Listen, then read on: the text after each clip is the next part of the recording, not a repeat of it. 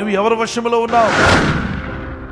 నీకు దేవుడు ఎన్నో విషయాలు చూపించాలనుకుంటున్నాడు. నీ భవిష్యత్తు గురించి, నీ ఆర్థిక విషయాల గురించి, ఆత్మీయ విషయాల గురించి, నీ కుటుంబం గురించి, నీకు అనేక విషయాలు దేవుడు బయలుపరచాలని ఆయన కోరుతూ ఉండగా నువ్వు ఎంతసేపు ఫ్యాషన్ వశంలోనో, లోక వశంలోనో, డబ్బు వశంలోనో, ఓ స్త్రీ వశంలోనో, పురుషుని వశంలోనో, మందుబాట్ల వశంలోనో, ఓ కైని వశంలోనో, లేదంటే పనికి మాలినటువంటి అలవాట్ల వశంలోనో, ఎక్కడో ఏదో వశంలో కూర్చున్నావు.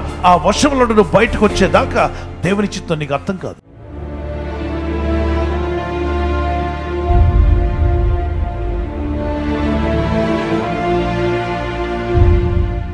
అపోస్తలుని యోహాను ప్రభుతో 3.5 సంవత్సరాలు నడిచి సేవలో పాల్గొని, పరిచర్యలన్నీ పాల్గొని, ఆయన ప్రభు సాక్షిగా జీవిస్తాను అన్నప్పుడు ఆ రోజుల్లో ఉంటున్న రోమీయులు, రోమా సామ్రాజ్యంలో ఉన్నవారు, కొంతమంది అధికారులు ఆయన మీద పగబట్టి ప్రభువును విడిచిపెట్టు లేదంటే నిన్ను చంపేస్తామన్నారు. అతను అన్నాడు, చావుకైనా రెడీ, నేను ప్రభును మాత్రం విడిచిపెట్టను.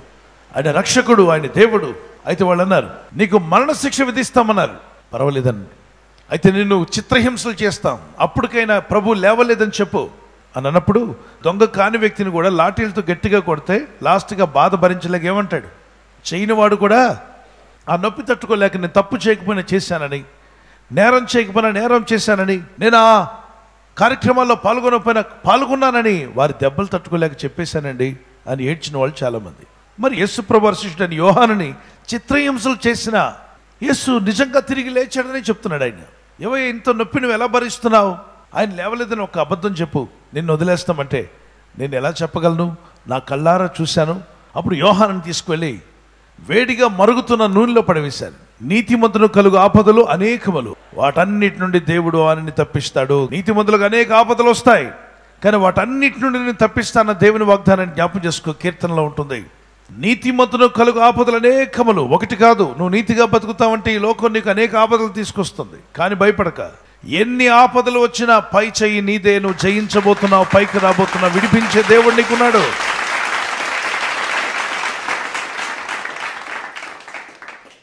అమ్మో ఆపదలు వస్తాయి, నిందలు వస్తాయి, సమస్యలు వస్తాయి కాబట్టి నీతిగా నేను బతకను, నేను మోసగాళ్ళుగా, దుష్టునిగా, అపవాది స్నేహితులుగా బతుకుతానని నిర్ణయం తీసుకోవద్దు. ఎన్ని ఆపదలన్నా రాని, ప్రతి ఆపద నుండి నీ దేవుడిని విడిపించి రక్షించి నిలబెట్టే దేవుడు. ఈ దాసునికి అలాగే వచ్చాయి. ఎలాంటి ఇబ్బందులు అంటే, ఎర్రగా మరుగుతున్నటువంటి నూనెలో పెద్ద ట్యాంక్, ఐరన్తో తయారు చేసినటువంటి పెద్ద కడాయి లాంటిది, చాలా పెద్ద సైజ్, దానిలో ఆయిల్ పోసారు. మీరు ఫిష్ ఫ్రై చేసినప్పుడు అలాగే కొన్ని కూరలు డీప్ ఫ్రై చేయడానికి పెడతారు కదా ఆయిల్ పాత్రలో, అలా మరిగించారు.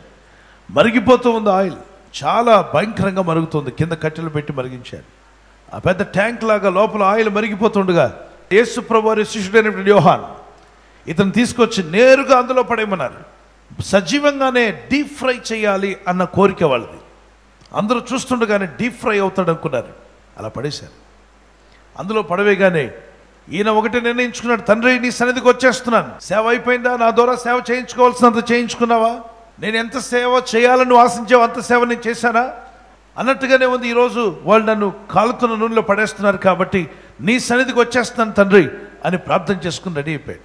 ఈయన అందులో పడవేస్తుండగా, ప్రభువా నీ దూతలను పంపి నన్ను చేర్చుకో అని అన్నాడు. ఇతను పడవేయగానే కాలుతున్న నూనె చక్కని స్విమ్మింగ్ పూల్ లాగా మారిపోయింది. ఆయనకి చుట్టూ ఉన్న వాళ్ళకేమో నూనె మరిగి ఆవరలు వస్తున్నాయి, ఈయన మాత్రం స్విమ్మింగ్ పూల్లో స్విమ్మింగ్ చేస్తున్నాడు. ఎందులో? వేడి నూనెలో చక్కగా స్విమ్మింగ్ చేస్తూ హాయ్ అంటున్నాడు. దీన్ని చూసిన రాజులకి, అక్కడ ఉన్నటువంటి అధికారులకు మతిపోయింది. వాళ్ళు అన్నారు, ఈయన మనిషి కాదు, is a super natural person, ఇతను మానవుడు కాదు, ఇతన్ని మనం చంపలేము, ఒకవేళ ఇతన్ని చంపిన దెయ్యంగా మారి మనల్ని పట్టేస్తుంది అని భయపడ్డారు వాళ్ళు. ఎందుకంటే ఇతని చర్మాన్ని కాల్చలేకపోయాం. మరిగే నూనెలో వేసినా ఇతను కాలిపోతాడు అనుకున్నాము, కానీ చక్కగా స్విమ్మింగ్ చేస్తున్నాడు. ఇతను ఏమన్నా చేస్తే మన మీదకి కీడు వస్తుంది కనుక ఇతన్ని చంపాలన్నా చంపజాలము కనుక తీసుకువెళ్ళి నీరు లేని ప్రాంతంలో పద్మాస్ ద్వీపంలో పడేద్దాం. నీళ్లు దొరకవు, ఆహారం దొరకదు, చుట్టూ సముద్రం, ద్వీపం అన్నప్పుడు ఐలాండ్, చుట్టూ ఉప్పు సముద్రం, అక్కడ పడేస్తే నీరు లేక, ఆకలి వేసి, ఆహారం లేక అతనే చనిపోతాడు. మనం చంపనక్కర్లా, అతనే చనిపోతాడని ప్లాన్ చేశారు. పద్మాస్ ద్వీపంలోకి వాడ ద్వారా తీసుకువెళ్ళి అక్కడ పడవేసి, అయ్యా నేను నూనెలో కాల్చి చంపాలంటే మా వల్ల కాలేదు, ఎన్ని చిత్రహింసలో పెట్టినా యేసు ఉన్నాడనే చెప్తున్నావు, యేసు రక్షకుడనే చెప్తున్నావు. యేసు దేవుడు కాదు అనమంటే దేవుడే అంటున్నావు. ఆయన ప్రభువే అంటున్నావు. ఆయన రక్షించలేడని చెప్పండి, ఆయన రక్షకుడే అంటున్నావు. ఆయన మరణించి తిరిగి లేదని ఒక్క మాట చెప్తే నేను వదిలేస్తామని చెప్పిన ఆయన మరణించి తిరిగి లేచాడు అని చెప్తున్నావు. కాబట్టి ఇక ఆయన నువ్వే చూసుకోండి ఆయన, మేము వెళ్ళొస్తామని చెప్పి వెళ్ళిపోయారు. చొక్క నీళ్ళు లేనటువంటి ప్రాంతం. రాత్రంతా ప్రార్థనలో ఉన్నట్టున్నాడు. ఆదివారం ఉదయకాలానికి ఇంకా ప్రార్థన అధికంగా చేస్తుండగా ఒక్కసారిగా పరిశుద్ధాత్ముడు బలంగా ఆయన మీదకి దిగి వచ్చాడు. ఆత్మదేవుడు నువ్వు ద్వీపంలో ఉన్నా, నువ్వు సగం ద్వీపంలో ఉన్నా, చుట్టూ నీళ్లున్న మధ్యలో కూర్చున్నా, ప్రపంచంలో నువ్వు ఎక్కడున్నా నీ పైకి పరిశుద్ధాత్ముడు రాగలడు. యెహోషువ గ్రంథం 1:9 వాగ్దానం చేశాడు, నేను విడువను ఎడబాయినని. మనుషులను విడిచిపెడతారేమో కానీ దేవుడు నేను విడిచిపెట్టాడు. 118 కీర్తన 8 మనుషులు నమ్ముకున్నట్టు కంటే యెహోవాను ఆశ్రయించటం మేలు. నమ్మిన మనుషులు ద్వీపంలో పడేసి వెళ్ళిపోయారు. ఇతని ద్వారా స్వస్థపడిన వారు, విడుదల పొందిన వారు, మేలు పొందిన వారు కూడా అతను రక్షించలేకపోయారు. ఇక దేవుడిని ఆశ్రయించడం మేలని దేవుడిని ఆశ్రయించాడు.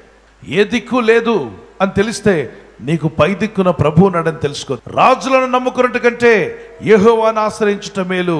118:9. కొన్నిసార్లు నువ్వు అనుకున్న ఎమ్మెల్యే నీకు సాయం చేయకపోతే, నువ్వు నమ్ముకున్న ఎంపీ నీకు సాయం చేయకపోతే, ఒకళ్ళు నువ్వు నమ్ముకున్న అధికారులు చేతులు ఎత్తేస్తే మా వల్ల కాదని, నీకు ఒక గొప్ప అధికారి ఉన్నాడు, సర్వాధికారి, ఆయన నీకు తప్పక సాయం చేస్తాడు. ఆయన నజరేయుడైన యేసుక్రీస్తు ప్రభు. కీర్తన 55:22 నీ భారం యెహోవా మీద మోపము, ఆయన నిన్ను ఆదుకుంటాన్నాడు. కీర్తన 68:19 నీ అనుదిన భారం ఆయన మీద మోపు. నీ బిడ్డల చదువుల గురించి, నీ కుటుంబం గురించి, నీ వ్యక్తిగత విషయాల గురించి, నీ కుటుంబ ప్రార్థన, అన్ని విషయాల్లో కూడా నువ్వు ప్రార్థన చేస్తూ దేవుని మీద భారం మోపు. ఆర్థిక విషయాలు, ఉద్యోగ విషయము, నీ వ్యాపార విషయము, అది బిజినెస్, అది ఏదైనా కానివ్వచ్చు. లేకపోతే ఇతర దేశం వెళ్ళడానికి నువ్వు ప్రయత్నిస్తావేమో, వీసా కొరకు, పాస్పోర్ట్ కొరకు, ఏ ప్రయత్నం చేస్తున్నా, మంచి ప్రయత్నాలు. నీ చదువులో ఉన్నత చదువులు చదవాలనుకుంటున్నా, యూ నీడ్ ఎ విజ్డమ్. నీకు విజ్డమ్ కావాలి, జ్ఞానం కావాలి, memory power, what ever you need it. There is a father in heaven. ఆయన నీకు అక్కర్లు తీరుస్తాడు. మొరపెట్టాడు, ప్రార్థించాడు. పద్మాస్ ద్వీపంలో పడవేసినప్పటికీ నిరుత్సాహపడలేదు. ఎవరు లేరు ప్రభు అని వేదన పడలేదు. మనుషులు సంచారం లేనటువంటి, జంతు సంచారం లేనటువంటి ఈ పద్మస్ ద్వీపంలో పడేశావు దేవా, ఈ పరిస్థితి నాకు ఎందుకు, ఈ దిక్కులేనటువంటి జీవితాన్ని నాకు ఇచ్చామని అడగలేదు. దేవునికి ఎదురు ప్రశ్నలు వేయలేదు. అక్కడ కూడా దేవుని స్తుతించాడు. కొన్ని మార్లు అలాంటి పరిస్థితి నీకు ఏర్పడితే, ప్రజల మధ్యలో ఉండి కూడా ఐలాండ్లో ఉన్నట్టుగా నీ పరిస్థితి ఉందేమో. ప్రజల సమాజంలో ఉన్నప్పటికీ నీ పరిస్థితి ఐలాండ్లో ఉన్నట్టుగా, ఒక ద్వీపంలో ఉన్నట్టు, నీ చుట్టూ మనుషులే లేనట్టు, నిన్ను పలకరించేవారు లేనప్పుడు, ఎలా ఉన్నావు, బాగున్నావా అని అడిగేవారు లేనప్పుడు, భోంచేసావా అని అడిగేవారు లేనప్పుడు బాధపడకు. పైన ఉన్నవాడు నిన్ను చూస్తున్నాడు. ఎవరు కాపాడేవారు లేనప్పుడు, మాట్లాడేవారు లేనప్పుడు, నా అనేవారు లేనప్పుడు అపోస్తలుడైనటువంటి యోహాను చేసిన పని ప్రార్థనలో గడిపాడు. దేవుని దగ్గర మొరపెట్టాడు. ప్రభువా నా పరిస్థితి చూడమని వేడుకున్నాడు, కన్నీళ్లు కార్చాడు. ఈ ప్రార్థనకు ప్రభు జవాబుగా పరిశుద్ధాత్మ ఆయన మీద కుమ్మరించాడు. ఆత్మదేవుడు ఏ కొండల్లో ఉన్నా, ఏ లోయలో ఉన్నా, ఏ ప్రాంతంలో ఉన్నా, శత్రువుల చేతిలో ఉన్నా, ఒకవేళ చెరసాల్లో ఉన్న నీ యొద్దకు రాగల శక్తి పరిశుద్ధాత్మకు ఉందని మత్తయి సువార్త 18:20 వరకు, ఎక్కడ 2-3 నా నామములో కూడి ఉందరో వారి మధ్యలోనే ఉంటానన్నాడు. మరి పద్మాస్ ద్వీపంలో 2 లేరు, 3 లేరు, ఒక్కడే ఉన్నాడు. ఒక్కడే ఉన్న దగ్గర ప్రభు ఉంటాడా, ఉండడా? ఎస్. ప్రార్థించే హృదయము, విశ్వాసం నీకు ఉన్నట్లయితే మొరపెట్టి ప్రార్థన చేయి. ప్రభు దినమున మొరపెట్టగా పరిశుద్ధాత్మ వశుడయ్యాడు. ఆత్మ వశములోనికి వెళ్ళాడు. ఆత్మ వశములోనికి వెళ్ళాలి. ఎవరి వశములో నువ్వు ఉంటివి? నువ్వు ఎవరి వశములో ఉన్నావు? యేసు ప్రభువారు ఆయన ఎవరి వశము కాకుండా చూసుకున్నాడంటే భూమి మీద ఉన్నప్పుడు. వినాలి యవన తమ్ముళ్ళు, యవన చెల్లెళ్ళు, పెద్దలు, చిన్నలు. ఆయన ఎవరి వశము కాకుండా జాగ్రత్త పడ్డాడట. ఆయన ఈ భూమి మీద ఉన్నప్పుడు ఎవరి వశము కాలేదు. తండ్రి అయిన దేవుని వశములో మాత్రమే ఉండాలని ప్రభు మనకు పాఠం నేర్పిస్తున్నాడు. హి was not in control of anybody. John chapter 2:22 మనం చదువుతున్నాం. ఆయన అందరినీ ఎరిగినవాడు కనుక ఆయన ఎవరి వశము కాలేదు. హృదయాలు ఎరిగినవాడు కాబట్టి ఎవరి వశము కాలేదు. వశము అంటే వారి కంట్రోల్లోకి వెళ్ళిపోలేదు. కొంతమంది సెల్ ఫోన్ వశంలో ఉంటారు, కొందరు సోషల్ మీడియా వశంలో ఉంటారు, అదే ఫేస్బుక్ వశంలో. మరికొంతమంది వాట్సాప్ వశంలో. వాడడం తప్పు కాదు కానీ వాటి వశమైపోవడం తప్పే. మరికొంతమంది స్త్రీ వశంలోకి వెళ్ళిపోతుంటారు, కొందరు పురుష వశంలోకి వెళ్ళిపోతుంటారు, మరికొంతమంది వస్తువుల వశంలోకి వెళ్ళిపోతుంటారు. వశపరుచుకుంటా ఈ లోకంలో ఉన్న వస్తువులు. నీవు దేవుని వశంలోనే ఉండాలని నిర్ణయించుకుంటే నువ్వు ప్రార్థించాలి. దేవుని వశంలో ఉండాలని నిర్ణయించుకున్నటువంటి ఈ అపోస్తలుడైన యోహాను ప్రార్థన ద్వారా ఆత్మవశుడయ్యాడు. ప్రార్థన లేకుండా నువ్వు ఆత్మవశుడు కాలేవు. నువ్వు దేవుని వశంలో ఉండాలని నీకు ఆశ అయితే ఉండొచ్చు, కానీ ప్రార్థన లేకుండా నువ్వు ఉండలేవు. ఎవరెవరు దేవుని వశంలో ఉన్నారో వారి ద్వారా బలమైన కార్యాలు జరిగాయి. ఎజెకియేలు 37:1-10 వరకు ఎండిపోయిన ఎముకల లోయలో ఒక అతను తీసుకెళ్ళి దేవుడు అద్భుతంగా ఆశ్చర్యకార్యాలు జరిగించి ఎండిన ఎముకలన్నీ సైన్యంగా మార్చేస్తాడు. దేవుడు సజీవులుగా అయిన మనుషులుగా మార్చేస్తాడు. ఎలాగూ అంటే ఆ దైవ సేవకుడు ఆత్మవశుడు అయినప్పుడు ఈ కార్యాలన్నీ జరిగాయి. 37:1-10 వరకు ఎజెకియేలు.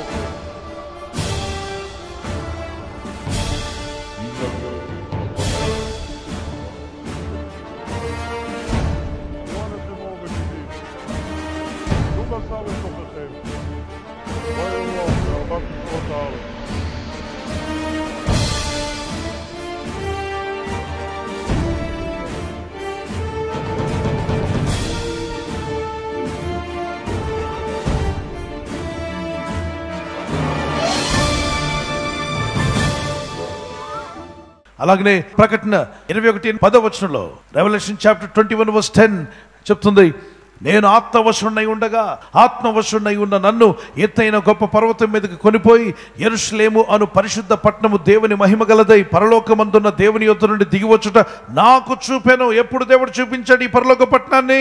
ఆత్మవశుడైనప్పుడు. ఎందుకు ఈరోజు నీకు పరలోకం కనబట్టలేదు? ఎందుకు ఈరోజు దేవదూతలు నీకు నాకు కనబడట్లేదు అన్నట్లయితే అందులో ఒక ప్రశ్న మనం వేసుకోవాలి, ఎంతగా మనం ఆత్మవశులై ఉన్నాము? ఈ భక్తునికి దేవుడు పరలోక పట్టణాన్ని చూపించే ముందు ఈ భక్తుడిని ఎవరు వశం చేశాడు? ఆత్మవశము. దేవుని బిడ్డలు మన ఆత్మవశం అవ్వాలి. ఈ రోజుల్లో ఫ్యాషన్ వశం అయిపోతున్నారు జనం. ఫ్యాషన్ వశము. ఎక్కడ చూసినా fashion fashion fashion fashion. Fashion వశంలో ఉంటే బయటికి రా. నీకు దేవుడు ఎన్నో విషయాలు చూపించాలనుకుంటున్నాడు. నీ భవిష్యత్తు గురించి, నీ ఆర్థిక విషయాల గురించి, ఆత్మీయ విషయాల గురించి, నీ కుటుంబం గురించి, నీకు అనేక విషయాలు దేవుడు బయలుపరచాలని ఆయన కోరుతూ ఉండగా నువ్వు ఎంతసేపు ఫ్యాషన్ వశంలోనో, లోక వశంలోనో, డబ్బు వశంలోనో, ఓ స్త్రీ వశంలోనో, పురుషుని వశంలోనో, మందుబాట్ల వశంలోనో, ఓ కైని వశంలోనో, లేదంటే పనికి మాలినటువంటి అలవాట్ల వశంలోనో, ఎక్కడో ఏదో వశంలో కూర్చున్నావు. ఆ వశంలో నువ్వు బయటకు వచ్చేదాకా దేవుని చిత్తం నీకు అర్థం కాదు. దేవుని పట్ల ఎన్ని గొప్ప కార్యాలు చేయబోతున్నాడు నీకు అర్థం కాదు పిల్లరా. అందుకే అపవాదైన సాతానుడు మనుషులకు రకరకాల పిచ్చి అనే వాటిలో పడవేసి వాటి వశం చేసేస్తున్నాడు. కొందరికి తిండి వశం అయితే, మరికొంతమందికి ధన వశం అయితే, మరికొంతమందికి స్త్రీ వశము, మరికొంతమందికి పురుష వశము, మరికొంతమందికి పుస్తకాల వశము. చదవడం తప్పు కాదు, మంచి చదువులు చదవాలి, కానీ చదువులు వంకరగా మారకుండా చూసుకోవాలి. ఎంతసేపు చెడ్డ పుస్తకాలు చదవద్దు. ఒక దొంగ ఇంట్లో వస్తువులే దొంగిలిస్తాడు, కానీ చెడ్డ పుస్తకం నీ హృదయాన్ని దొంగిలిస్తుంది. నవల్స్ చదివే పిచ్చున్న వాళ్ళు గుర్తుంచుకోవాలి, the wrong book can deceive your heart. నీ గుండెనే దొంగిలించేస్తుంది. అందుకే చెత్త పుస్తకాన్ని చదవకూడదు. చెత్త పుస్తకాలు మన ఇళ్ళలోకి రాకుండా చూసుకోవాలి. చెత్త మ్యాగజైన్స్ మన ఇళ్ళలోకి వస్తే అది పొరపాటున వచ్చినా, ఇంకెవరన్నా తీసుకొచ్చినా, ఏదో దానికి అట్ట వేసి తీసుకొచ్చినా దాన్ని వెంటనే గెట్ రిడ్ ఆఫ్ దట్, బయటికి పంపించేయండి. అది మీ హృదయాన్ని దోచుకోవచ్చు. మనం ఎవరి వశంలో ఉంటున్నాం ఆలోచన చేయండి. ప్రభు వశంలోకి రావాలి. హోషేయ చాప్టర్ 13:14 13:14 ఆయనను పాతాళ వశములో నుండి నేను వారిని విమోచింతును. అంటే పాతాళ వశములోనికి వెళ్ళిపోతున్నంత చీకటి అలవాట్లోకి వెళ్ళిపోయినా ప్రభువా నన్ను రక్షించమని కేకలు వేస్తే ప్రభు పాతాళ వశములో నుండి కూడా నిన్ను విడిపించగల శక్తిమంతుడు. నువ్వనొచ్చు, నా భర్త మారలేదండి, పూర్తిగా తాగుబోతుగా లోకానుసారంగా తిరుగుతూ ఉన్నాడు అంటే పాతాళ వశంలోకి వెళ్ళిపోయి ఉండొచ్చు అతను. నువ్వేం చేయాలి? నా భర్త మారుతాడు, దేవుడు తీసుకొస్తాడు, అతను మారుతాడు. నువ్వు విశ్వాసంతో ప్రార్థిస్తే పాతాళ వశములో నుండి కూడా నీ భర్తను పరలోక వశములోకి తీసుకొని రాగలరు. ఎవరి తమ్ముడు, ఎవరి చెల్లి, పెద్దలారు, చిన్నలారు ఎంత ఘోర పాప వశములోకి వెళ్ళిపోయినా ప్రభువా విడిపించుము, దావీదు కుమారుడా కరుణించమని గుడ్డివాడు మొరపెట్టగా ప్రభు విని అతనికి దృష్టినిచ్చిన దేవుడు నీవు మొరపెట్టినప్పుడు నిన్ను కూడా విడిపించి రక్షించగలడని నమ్ముచున్నావా? రక్షిస్తాడు. ఆయన వశం అవ్వాలని ప్రార్థన చేయాలి. ప్రభువా నేను తప్పిపోయాను, క్షమించమని ప్రార్థన చేయాలి. 31వ కీర్తన 15 నా కాలగతులు నీ వశంలో ఉన్నవి. నా శత్రువుల చేతిలో నుండి ఎలాంటి శత్రువులు నిన్ను వేధిస్తున్నారో, బాధిస్తున్నారో, నిందిస్తున్నారో, ఎలాంటి శత్రువులు నీ చుట్టూ ఉన్నారో, నీ పొలము చుట్టూ, నీ ఇంటి చుట్టూ, నీ కుటుంబం చుట్టూ, నీ బిడ్డలకు, నీ కుటుంబానికి నీ కలిగే గౌరవానికి ఆటంకంగా నిలబడిన వారు, నీకు రావాల్సిన ప్రమోషన్ రాకుండా ఆపుతున్నవారు, నీకు విరోధంగా మాట్లాడుతున్న కొంతమంది శత్రువులు ఏ దేశానికి వెళ్ళినా నువ్వు వెంటుంటారు. వాళ్ళు గుర్తుంచుకో. ఎక్కడికి వెళ్ళినా ఈగలు ఉన్నట్టు, ఎక్కడికి వెళ్ళినా దోమలు ఉన్నట్టు, ఏ కంపెనీలోకి వెళ్ళినా నేను ఏదో ఒకటి అనేవాళ్ళు ఉంటారు. వాళ్ళని చూసి నువ్వు బాధపడొద్దు. శత్రువుల వశములో నుండి, సాతాను వశములో నుండి, పాతాళ వశములో నుండి, పాప వశములో నుండి నీ దేవుడిని విడిపించగలడా? విడిపించగలడు. కీర్తన 18:17 వచ్చిన బలవంతులకు పగవారు నన్ను ద్వేషించువారు నాకంటే బలిష్ఠులై ఉండగా వారి వశము నుండి ఆయన నన్ను రక్షించును. బలవంతులకు పగవారు నన్ను ద్వేషించువారు నాకంటే బలిష్ఠులై ఉండగా వారి వశము నుండి ఆయన నన్ను, నా కుటుంబాన్ని, మన సంఘాలను, పరిచర్యలను విడిపించగలడు, రక్షించగలడు. వారి బలం ఎంత అని చూడొద్దు. వారి బలం ఉంటే వారికంటే సర్వబలము కలిగిన వాడు నీ దేవుడు. సాతాను మైటీ అయితే మన దేవుడు ఆల్ మైటీ. సామెత 8:14 వచ్చిన ఆలోచన చెప్పుటయు లెస్సైన జ్ఞానమునిచ్చుటయు నా వశము, జ్ఞానాధారము నేనే, పరాక్రమము నాదే. దేవుని బిడ్డలారా, ఇంక అంతకంటే మనకేం కావాలి చెప్పండి? అందుకే యేసయ్య వశంలో ఉంటే జ్ఞానాధారం నీకు ఇచ్చేస్తాడు, జ్ఞానం ఇస్తాడు, పరాక్రమం నీకు దయచేస్తాడు. ఎక్స్ట్రాడినరీ పర్సన్గా దేవుడు చేయాలి నిన్ను అని ఆశపడుతున్నట్లయితే ఆత్మవశులుగా జీవిద్దాం. ఈరోజు దేవుని వశంలో ఉండాలని నేను కోరుచున్నాను అన్నవారు మీ చేతిని పైకెట్టండి.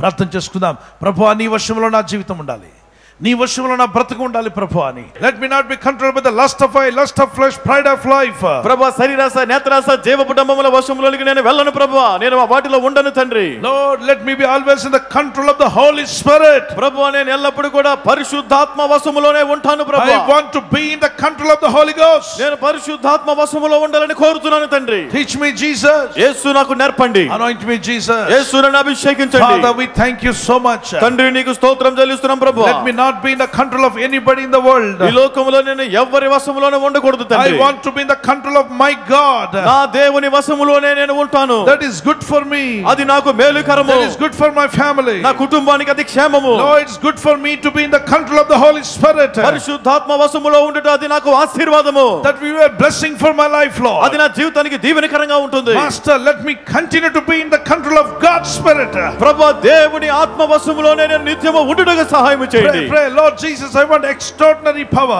ప్రార్థించండి. ప్రభువా, నీ అద్భుతీయ శక్తి నాకు దయచేయి ప్రభువా. Make me extraordinary person for your glory. నీ మహిమార్థమై నన్ను కూడా అత్యున్నతమైన చక్కని వ్యక్తిగా మరి మార్చుము ప్రభువా. Holy Spirit, inspire me.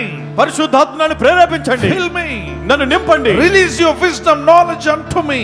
నీ జ్ఞానము, నీ తెలివి, వివేకము నాకు బయలుపరచండి, తెలియచేయండి. Bless my family. నా కుటుంబాన్ని దీవించండి. Lord, take my family into your control. ప్రభువా, నా కుటుంబాన్ని నీ వశములో ఉంచుకోండి. Lord, my God, anybody in my family, if they are in the worldly control, let them come back to God's control. ప్రభువా, నా కుటుంబంలో ఎవరైనా లోక వశములోనికి వెళ్ళిపోయినట్లయితే వారు మరలా దేవుని వశములోనికి వచ్చుదురుగాక. Hereafter I don't want to be controlled by the world. ఇక మీదట నుండి నేను లోకం వశములో ఉండడం నాకు ఇష్టం లేదు. I want me and my children and my family should be controlled by God. నేనును నా పిల్లలను నా కుటుంబం అంతా దేవుని వశములోనే మేము ఉంటాము. Lord Jesus, I want to be in your control. ప్రభువా యేసు, మేము నీ వశములోనికి వస్తాము తండ్రి. Keep me in your control. నీ వశములో మమ్మల్ని నడిపించండి. Control me, Holy Spirit. పరిశుద్ధాత్మను నీ వశములో నన్ను చేర్చుకోండి. Pray, the power of God is coming upon you. ప్రార్థించండి. దేవుని శక్తి మీ పైకి దిగి వస్తుంది. Hallelujah. Fill them with the power. ప్రభువా, నీ శక్తితో వారిని Fill నింపండి. them with anointing. అభిషేకంతో నింపండి. Life transforming power. జీవితాన్ని నూతన పరిచే శక్తి. Lord, give them new heart. నూతన హృదయం దయచేయండి. New mind. నూతన మనస్సు Fill them with దయచేయండి. the power of the Holy Spirit. పరిశుద్ధాత్మ శక్తితో నింపుము ప్రభువా. Jesus, touch them and fill them, Lord my God. యేసు వారిని తాకుము ప్రభువా, నింపుము తండ్రి. Keep our children, keep our teenagers, elders and fathers and mothers, everyone, you and the whole churches in your control, Father God. ప్రభువా, మా పిల్లలను, మా కుటుంబములను, తల్లులను, తండ్రులను, బిడ్డలను, మా సంఘములన్నిటిని నీ వశములో నడిపించండి తండ్రి. All the life changing revival centers must be in the control of the Holy Spirit. Life changer revival సంఘములన్నీ కూడా పరిశుద్ధాత్మ వశములోనే తప్పక నడిపించబడును గాక. Lord, this ministry should be in the control of God. ఈ పరిచర్య దేవుని వశములోనే ఉండాలి. Thy will be done in Jesus name. నీ చిత్తమే జరుగును గాక యేసు నామములో. Amen. ఆమేన్. Hallelujah. హల్లెలూయా. Hallelujah.